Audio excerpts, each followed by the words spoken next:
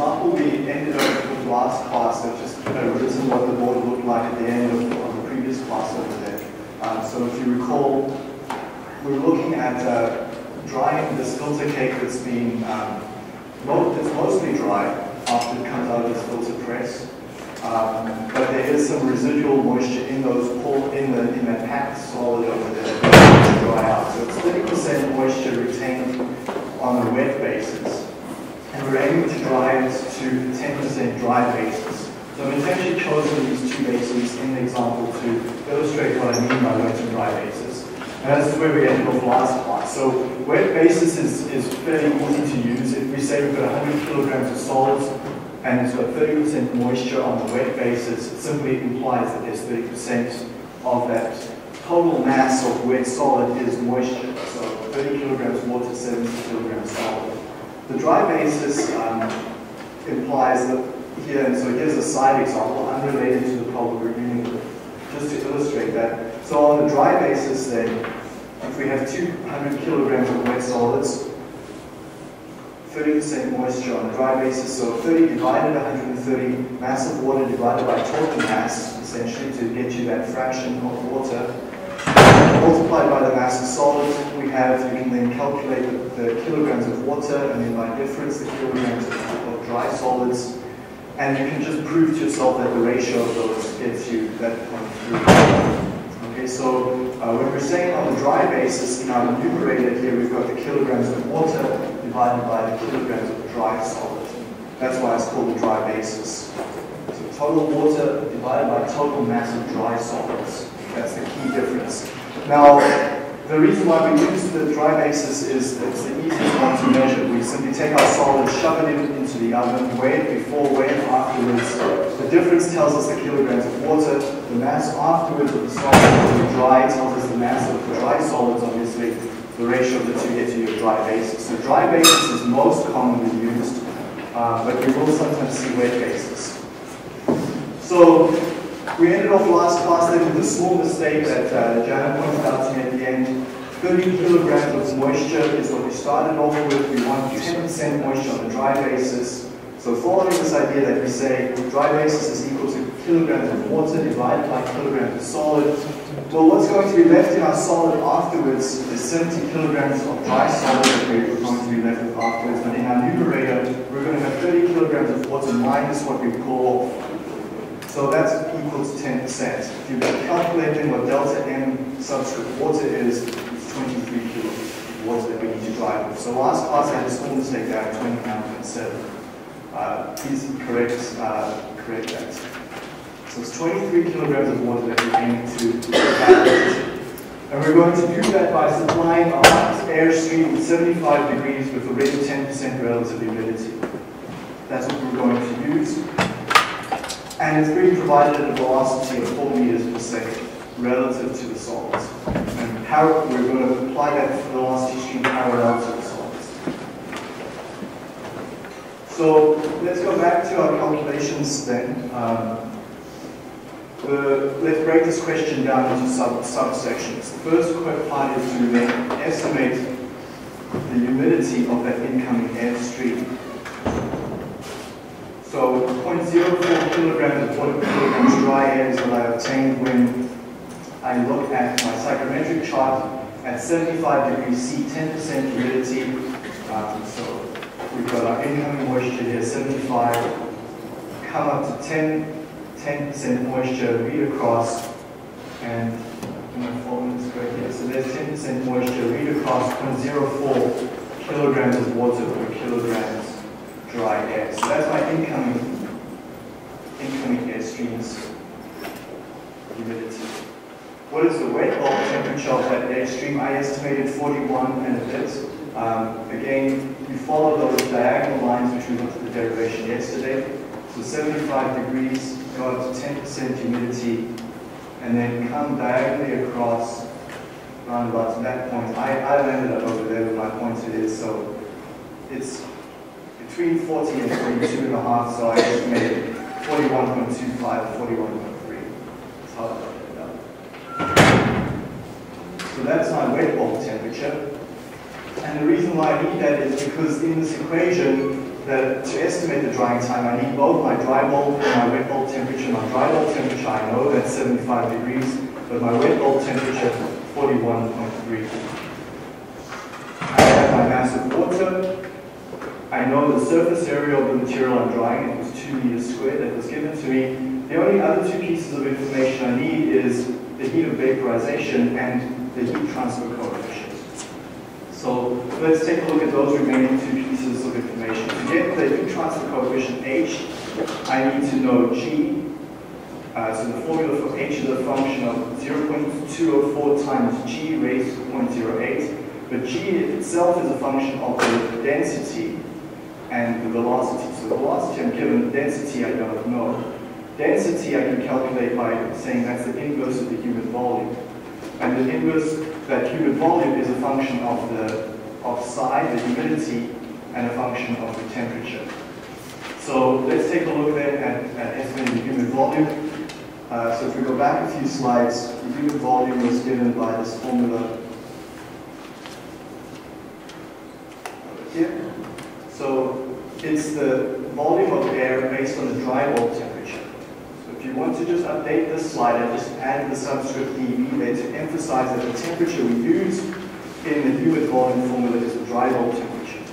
Okay, so we've got two temperatures we're dealing with, wet bulb temperature and the dry bulb temperature. Dry bulb temperature is the temperature that you measure in the bulk of the air itself. So that's just the standard temperature as you measure it in the airstream. The wet bulb temperature is the temperature that's right there at that liquid-vapor interface on the surface of the solid. So the estimate then of the density of the moist air makes sense to use the dry bulb temperature there. That's the temperature that it's most relevant to. So substitute in the dry bulb temperature, 75 degrees C in this case. However, convert it to Kelvin first for this formula. Convert it to Kelvin, substitute it in there, use the humidity we've estimated to then get your humid volume.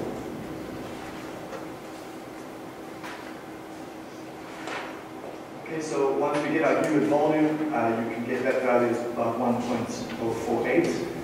Sub that into this formula for invert it, then to get an estimate of the density. So humid volume, units of meters cubed per kilogram, the inverse of that gets you the density of the airstream.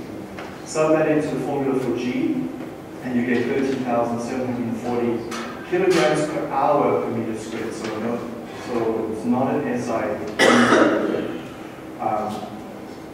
And the reason for that is because this correlation for the heat transfer coefficient requires G to be in those units. When we sub that into that formula, H 41.7 joules per second per meter squared Kelvin. So we're almost ready to estimate the drying time. The final piece of information we need is the heat of vaporization. And the key here is that heat of vaporization is calculated at the wet bulb temperature.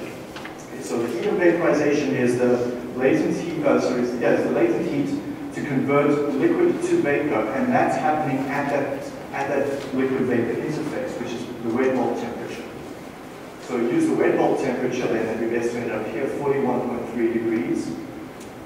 And heat of vaporization is a function of temperature. So here it is at two key values at atmospheric pressure, 0 degrees C and 100 degrees C. So just do a linear interpolation between those 2 points to get delta H VAP at 41.3 degrees, which is where we need it. So if you do that quick interpolation, 2,400. Finally, we're ready then to go ahead and estimate our drying time at 5.5 hours. So 5.5 hours to dry that amount of water off 100 kilograms of solid. Clearly, if we go and break up that solid into smaller pieces and increase the surface area, we'll decrease our drying time. So that makes sense to us intuitively, and we can see that over there in the denominator. Also, we could look at applying our airstream at 4 meters per second, but instead of applying it parallel, as is shown here in this illustration, our velocity of our air is parallel to the solids we're driving. We could redesign that unit so that the velocity impinges on the solid perpendicularly. And then this formula here for the heat transfer coefficient would be used instead. So read carefully to understand how that velocity is impacting on the solid. Any questions on that example?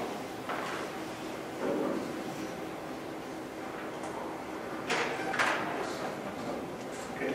So I thought then just to end this section on drying by just taking a look at some of the other equipment that's available for drying. I'm not going to cover this in any depth in the course. The main reason is because there's about 6 different types of drying equipment, and they have relative advantages and disadvantages depending on the area you're working in. So in practice, what you do is you go to these drying manufacturers, and they will give you a ton of literature out there on their websites and in person to show you the relative advantages and disadvantages for the type of solid you're aiming to dry. I'll talk a bit about that as we go through some of the examples. So just understand that the aim here is not to cover exhaustively what these dryers look like and how they operate. But in general, they operate in 2 modes, batch and continuous, so batch being typically for low volume production. One other way we can look at considering our dryers is how the heat is provided. We're providing it directly through a hot air stream. So there's convection taking place there, and it's adiabatic operation. So the heat of vaporization is being provided by the airstream itself, and it's sweeping away that moisture. So it's a total adiabatic operation.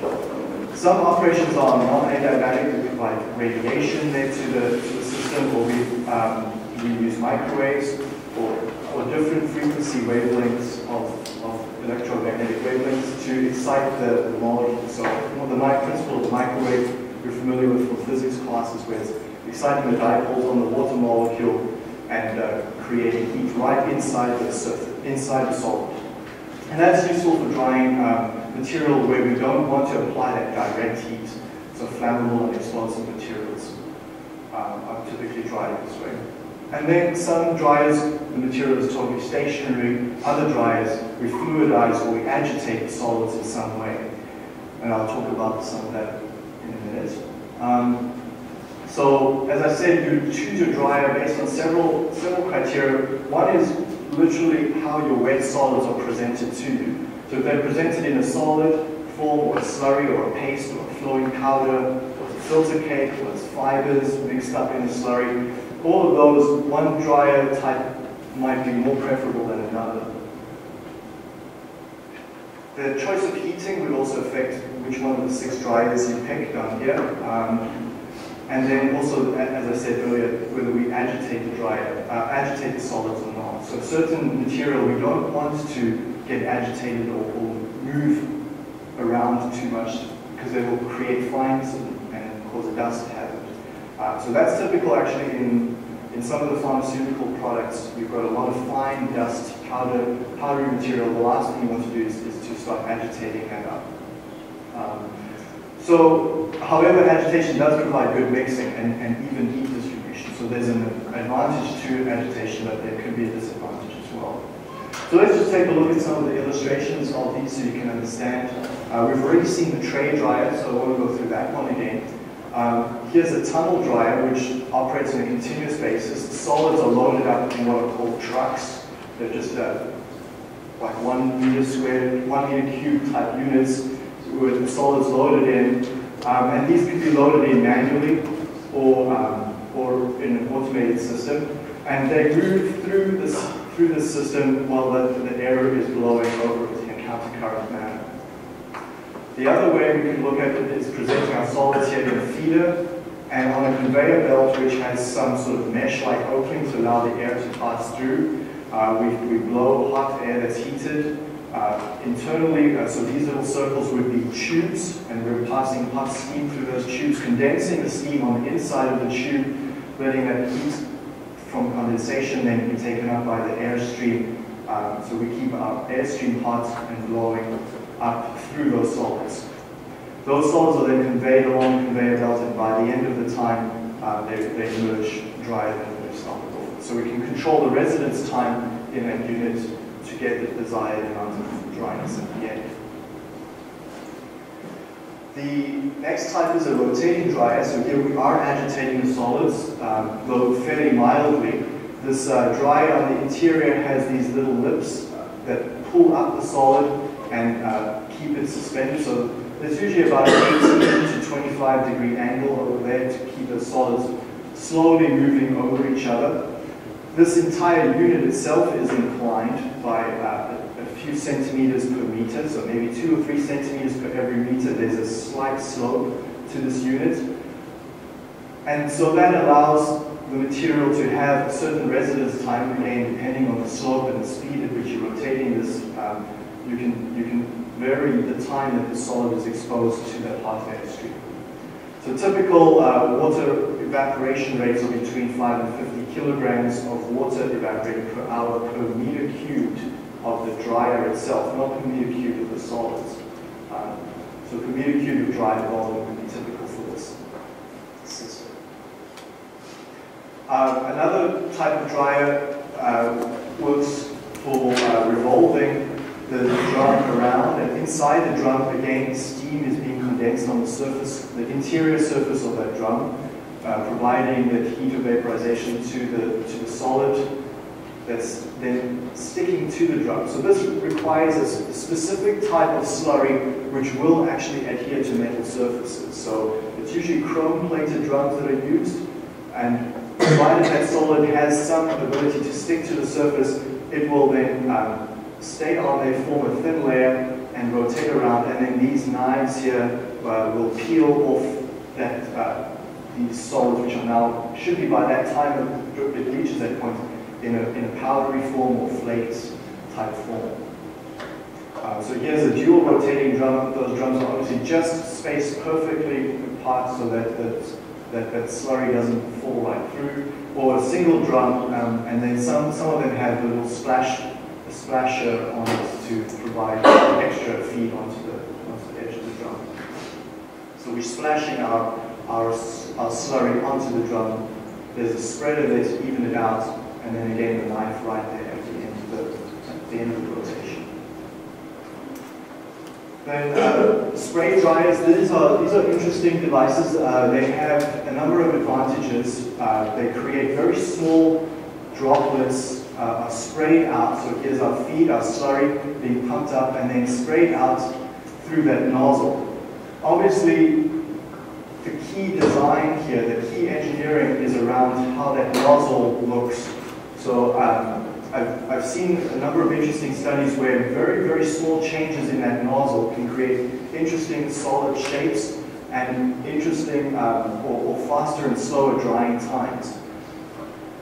So the success of this spray dryer is very much dependent on the heat distribution, obviously, but then also the engineering around that nozzle, around those atomizing heads to spray out your solid. So a lot of interesting patents, a lot of interesting companies specialize just on that nozzle itself.